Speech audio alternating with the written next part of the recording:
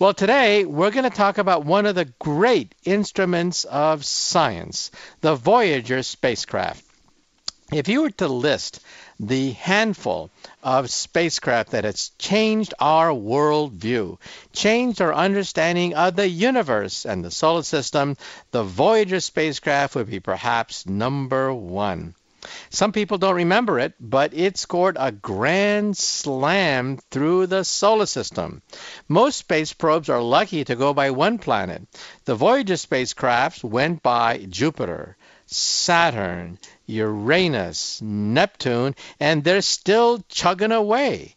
That's right, they're still beaming messages from deep, deep, deep space. They're just about to leave the heliosphere that demarcates the end of the solar wind of the solar system. And if you go to the internet and type in Voyager, you'll see some of the gorgeous photographs. The first photographs taken a close-up of the rings of Saturn, the great blue spot of Neptune, the close-ups, motion picture close-ups of the red spot of Jupiter. And the moons, my God, the moons. We used to think that the gas giants were interesting and the moons were boring. Now we realize it's the opposite.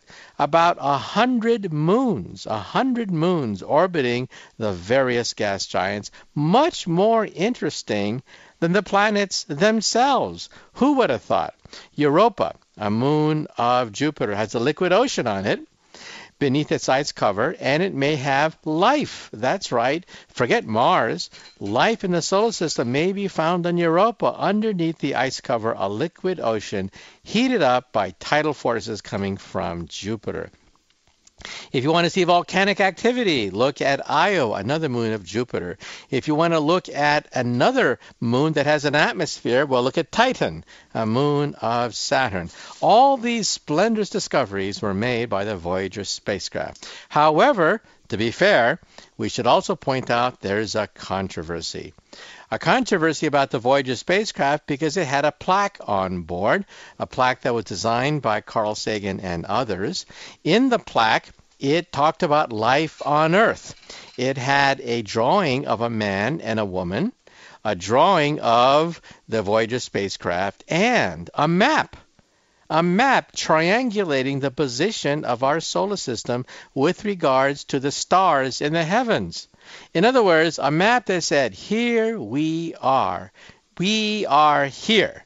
This is where the Voyager spacecraft came from. Well, what do you think the aliens are going to do if they pick up the Voyager spacecraft? We saw that in the movie Star Trek 1.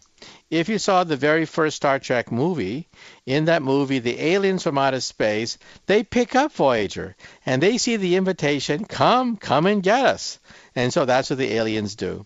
They soup up the Voyager spacecraft, which is now called Voyager, send it back to the Earth with superpowers, almost destroying the Earth in the process. So some people think it's a bad idea to have the plaque on the Voyager spacecraft because it advertises our existence to aliens, and who knows what the alien intentions are.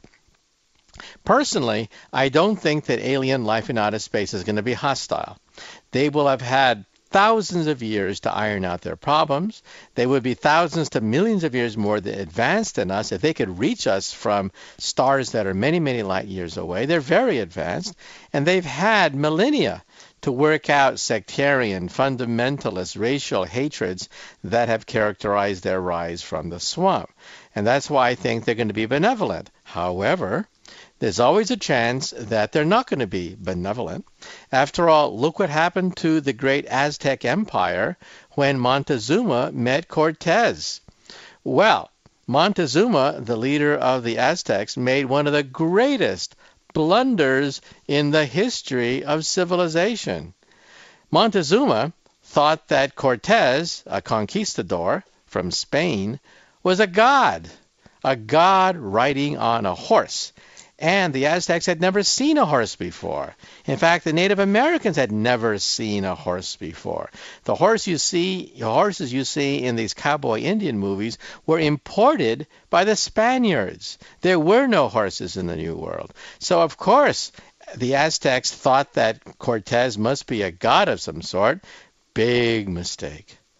Big mistake. Within a few months, the entire Aztec civilization had crumbled.